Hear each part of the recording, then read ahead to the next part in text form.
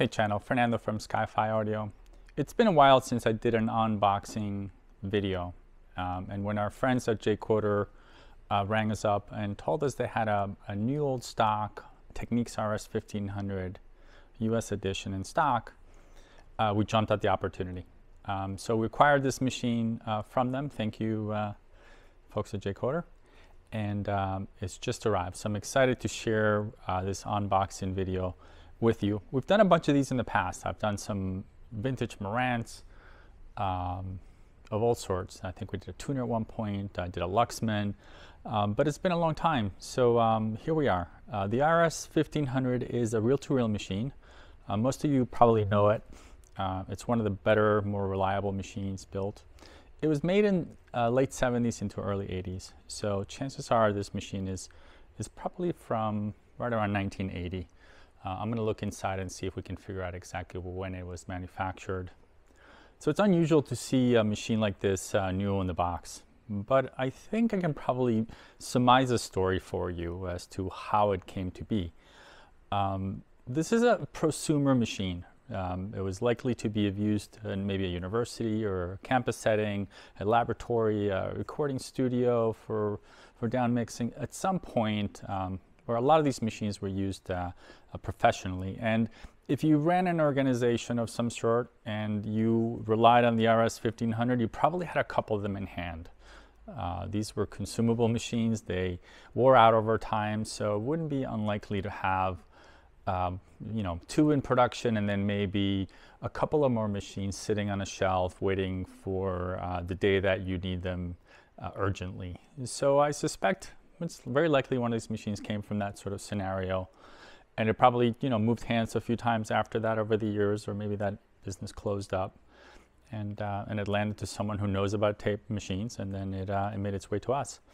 So I'm going to jump right in, tell you a bit about it, the RS1500, why it's a machine that we love so much and its variations, and go through the bits and pieces. Open it up as if it was just arrived new from the factory. So I'm going to jump right in there. But if I do, or before I do, if you're not a subscriber to the channel, I'd tremendously appreciate it if you could like and subscribe. That way we'll stay motivated to bring you these videos. So I'm going to jump right in, and then I'm going to go over some specifications and stuff. I'm going to put the camera here, see if I can get a good view of this whole procedure. It's a heavy machine, so bear with me. I suspect I'll struggle getting this out of the box in any logical fashion. The box is in fairly good shape. It's seen some wear and tear, but it's generally held up fairly well. They knew how to make good cardboard stuff in the late 80s or the early 80s. It's been opened before. I just don't know how far open it's been. So I'm going to jump right in. So opening the outer carton. Usual suspects here. We've seen this stuff before, never this completeness, but we've seen obviously the hub adapters before from Technics. In this case, they're individually bagged. So although I've seen a million of these, I've never seen them come out of the bag for the first time. So these are the plastic Technics hub adapters. A lot of people upgrade these because they are a bit of a pain to get in and out of the machine. Next to it, we've got the cableless that would have come with the machine, and you can tell these are brand spanking new. So they've never been uncoiled. They still have the original. So a set of RCAs for playback and another set of RCAs for record. All right. Moving on, we've got the Technics, the spacers, the little rubber reel spacers that come with every machine. These often get lost, but they're pretty necessary. Here the specifying for 10.5-inch metal reels. So this provides a little bit of cushioning and spacing between the metal reel and the machine. Moving on, this I've never seen before. This must always get lost. This must be a cover of some sort. It's still sealed. I'm not going to open it. But yeah, it's a plastic Technics stereotape cover. Super cool. I know they also made a hard acrylic one. We had it years ago on the 1500. Moving on, we've got a manual here with some Q-tips, I guess for cleaning the heads. This is, let's see if this is open. Oh.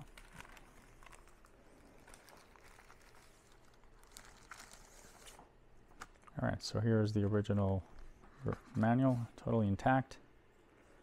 The operating instructions. Oh, this is neat. Check this out. They show you how to power the machine with a battery pack system. I guess if you're on the field doing recordings. I've never really looked at that before. Calibration of the meters. Basic button layout and functionality. All right, here's the placement of the reel with the hub adapter and the spacer that I discussed earlier. Some indications on how to get it all on and off. And the tape path, and I'll show you this later. The Technics line has a very unusual tape path that's unique to the machines. And we'll go over that more closely. Basic connections for microphone, headphones, and a playback system of some sort. Obviously, they show you how to connect it to other Technics systems, which is pretty cool.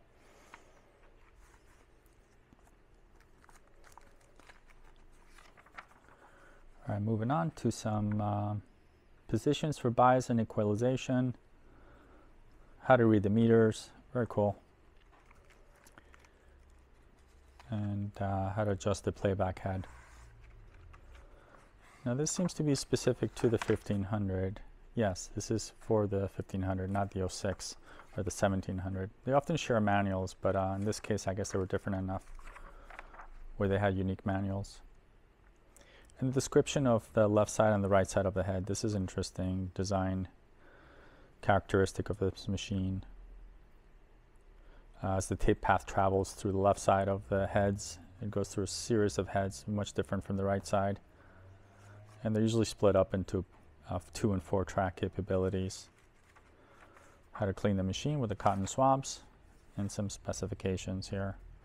So let's take a look at this. So 4-head, 2-track, 2-channel recording playback system, 3 direct drive motors. Obviously you can do the smaller reels as well.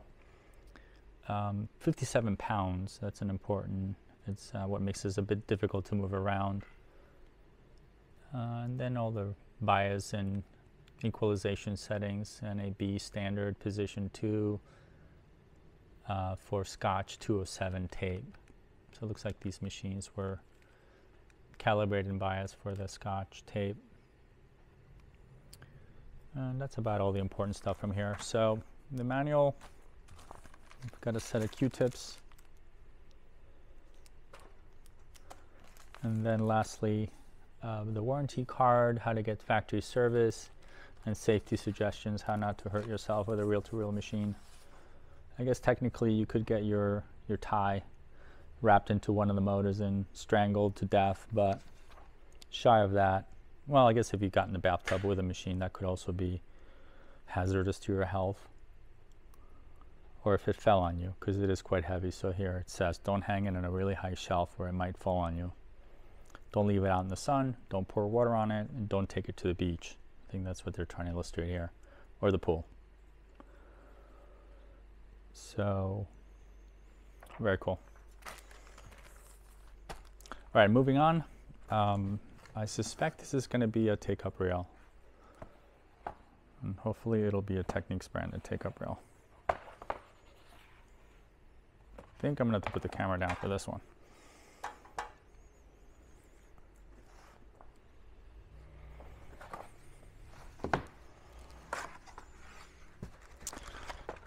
Indeed it is. A brand new Technics branded number 1.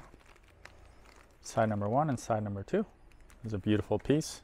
Highly coveted if you're a Technics collector. To have a set of these on your machine is an absolute must, at least for display purposes. All right, moving on forward. Let's see, we're going to remove the outer packing.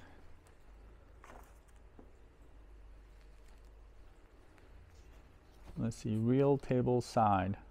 Reel tables side. Not sure what that means. Guess they're showing you how to put it back. And here, very Japanese fashion. We've got some sort of strapping material holding this whole thing together with the styrofoam. So I'm going to go back to hands-free mode. See if I can tilt this thing and get it out.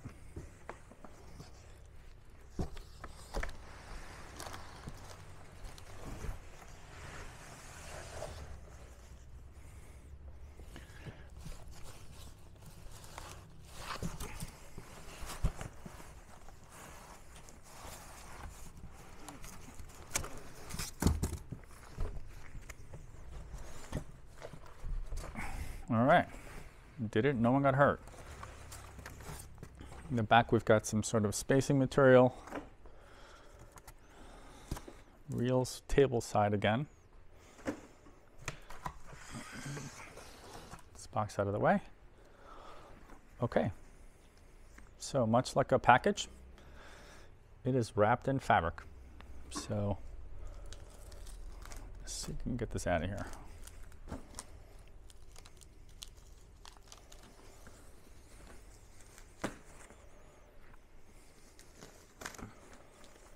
Oh, just so you know, we're probably not going to power this machine up. We're going to leave that to its new owner. This is obviously a collector piece, so we're just going to go through it, just make sure it is in fact unused.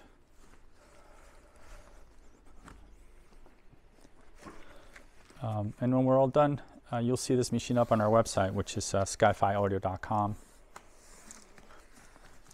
You'll see at any given point maybe 500-600 pieces of vintage audio equipment,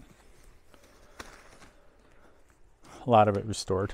So yeah, it looks like they've got this sort of strapping method they used on this. And then to get this fabric off, or plastic,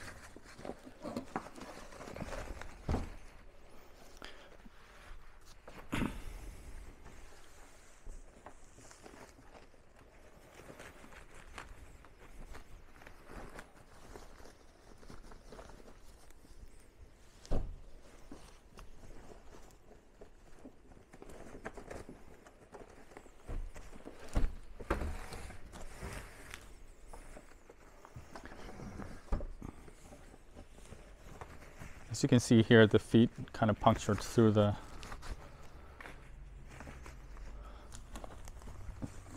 plastic bag that it's in. I am almost there.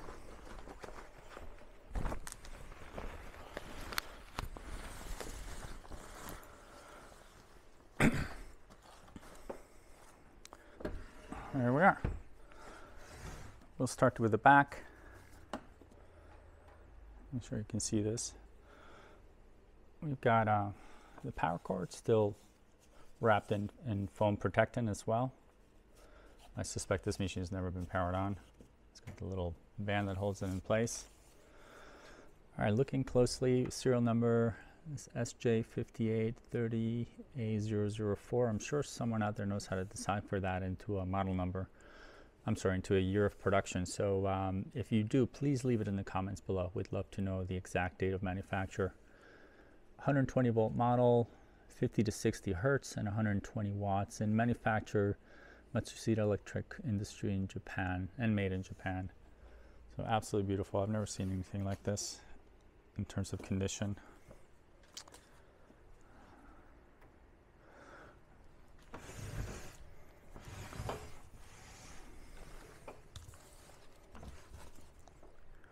Moving on to the front.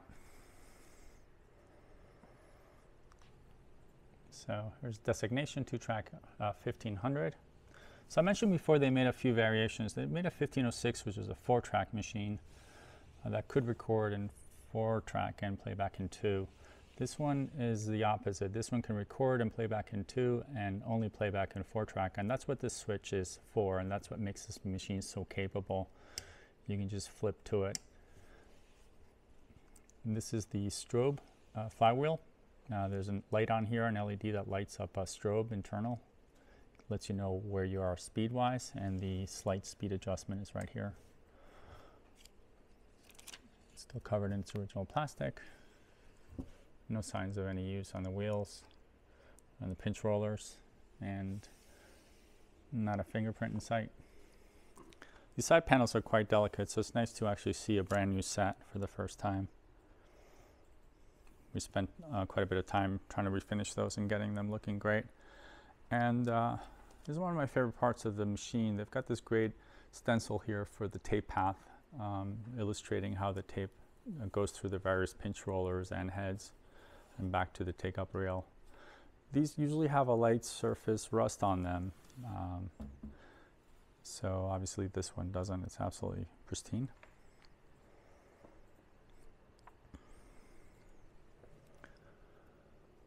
I'm curious to see who the buyer will be of this machine, whether or not it'll just stay like this or whether it'll go into production. I imagine it's going to be someone that may have a couple of machines and this is what they keep in the closet as a sort of showpiece, and maybe use a different machine that's been serviced and updated for day-to-day use. Very cool. All right, and to give you, let me give you a sense of what. Let's see, I think I covered. Oh, the speeds: 3 3/4, 7.5, and 15 IPS, and that's settable. You can arrange that right here or select it with this speed selector here. And for audiophile use, you're always going to want to be looking for a machine that can do 15 IPS.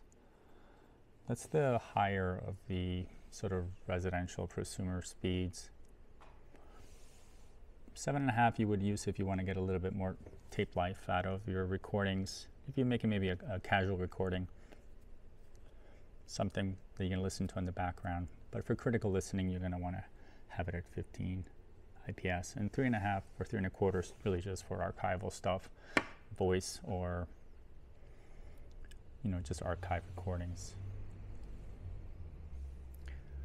There's the tape counter itself. It's just below 999. Must have just shifted in shipping.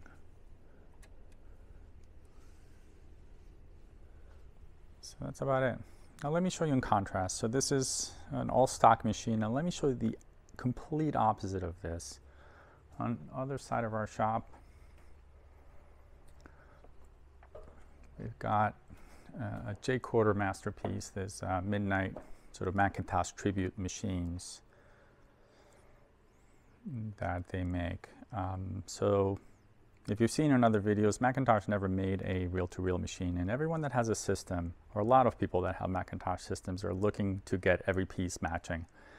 So he recognized this need in the market and created this beautiful tribute to Macintosh, which is an RS1500, made to look so that it blends with the rest of your Mac system. So it's beautiful inlays and high gloss finishes, tape covers, and reworked the meters to have them be a better match. High gloss acrylic sides and just super quality stuff. And that's just cosmetics. You'd be delighted to know all the internal upgrades, tape path upgrades, bearings, you name it. These machines are absolutely taking to the next level, as they should.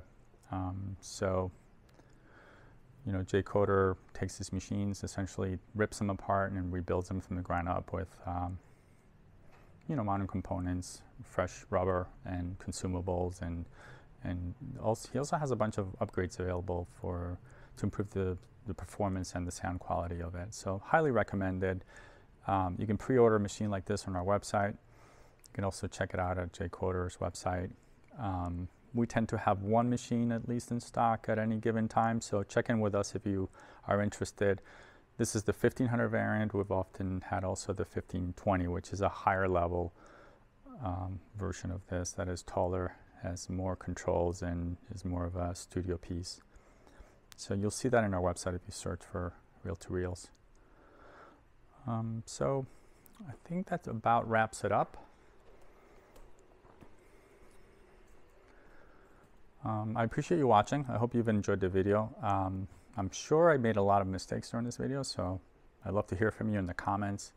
I take the time and try to personally answer all the comments, so if you've got something to say, if you've got an opinion or any sort of discussion point, please leave it in the comments and I'll be sure to get to it. And be sure to like and subscribe and check us out our website at sci-fiaudio.com. So checking out from Glen Rock, New Jersey. Thanks for watching, guys.